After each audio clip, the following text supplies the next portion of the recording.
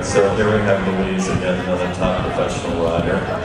And she's showing us yet another shorter, perhaps bolder approach and path to get to Jump Wednesday, right inside that great big rock there, which was great. So already she's taking a greater risk, and hopefully it's going to pay off for her.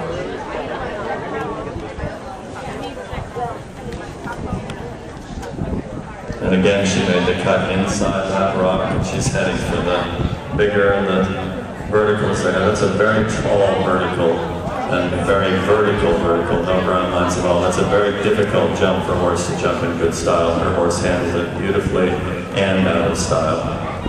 And again, you're getting a great sense of how quickly and efficiently Louise is getting from each jump to the next.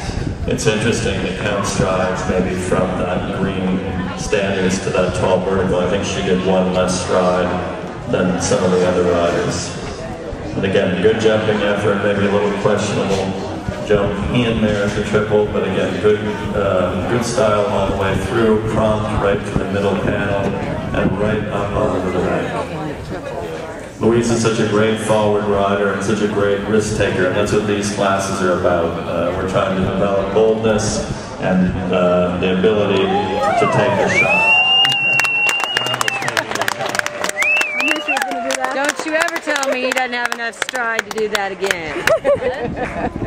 And that certainly wasn't what we did there at the last concert. That was. And an interesting thing about these classes too is these horses are getting judged from the moment they come into the ring until the moment they leave. So just clearing the last jump isn't enough. You've got to make sure that you've got a nice finish and back out of the ring. So keep watching even after the last jump. For an 88. Maybe it helped in the end. I don't know. Yeah. Was that handier or not? I don't know. Yeah, yeah. It's just something different, you know. All right, so here we have Jennifer Waxman on her horse Falcon. Yeah.